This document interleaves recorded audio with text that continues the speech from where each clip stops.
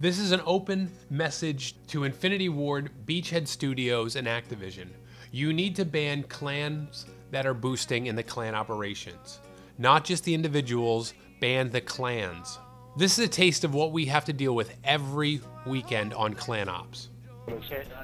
Yo, only capture, don't kill. Don't kill? Don't kill, only capture. What, so you guys gonna all meet at like B or something? Yeah, capture A, capture C, everybody, no, I'm serious, everybody jump on B at times. Yeah. You guys just boost the flags all the time like that? Yo, listen, we're not gonna camp at the flags. I'm trying to tell you to stop fucking shooting so we can all just capture and you guys will get mad alright? But you guys, for some fucking reason, decided to shoot. I wasn't shooting you. Is that what you guys do all the time, though? I mean, like, is that what you've done all these weeks? No, only during competitions. Oh, okay, cool. Yeah, I'll be putting that on YouTube in the next couple of days. Cool. Have a good one, only boosters. During competitions. So I went to the Killa Clan, and I wanted to see if they got, whether they get a bronze, silver. You guys obviously would have banned them, I would have imagined, but no. They got a gold. Good job, guys. You earned that by, guess what? Boosting. And see, it's not about the players being deranked, it's about the clans being deranked. Because honest clans are suffering, and it's totally not fair. You need to do something about it. So I went to one of the players because I wanted to see maybe they were being just deranked at, the players, you guys catching them for boosting, but nope. Clip Monster's doing awesome. He's 20th prestige now since I checked just this morning. And look, the kill feed, oh, there's no deaths. Only flag swapping. I wonder how they got gold.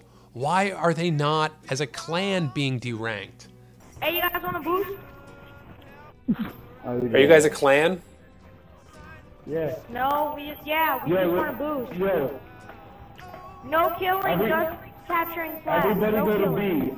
Everyone capture A, we'll capture C, whatever, and then everybody need a B. And once you guys capture, you guys back off, we capture. We back off, you capture. What clans, what?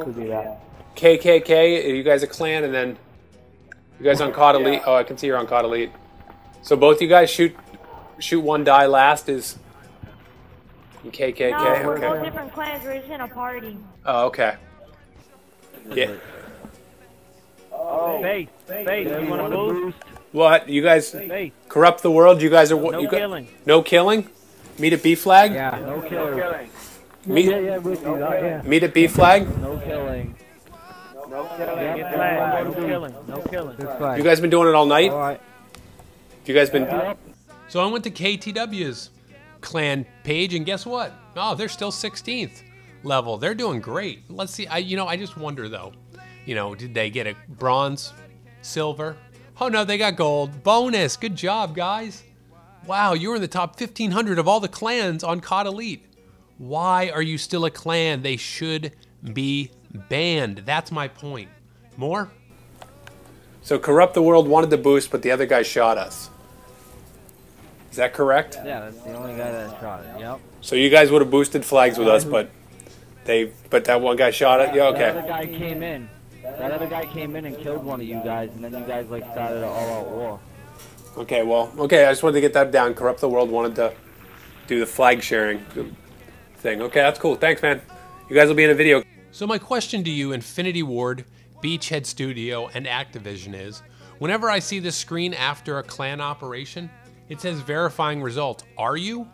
Are you banning clans? No, you're not. You're obviously not.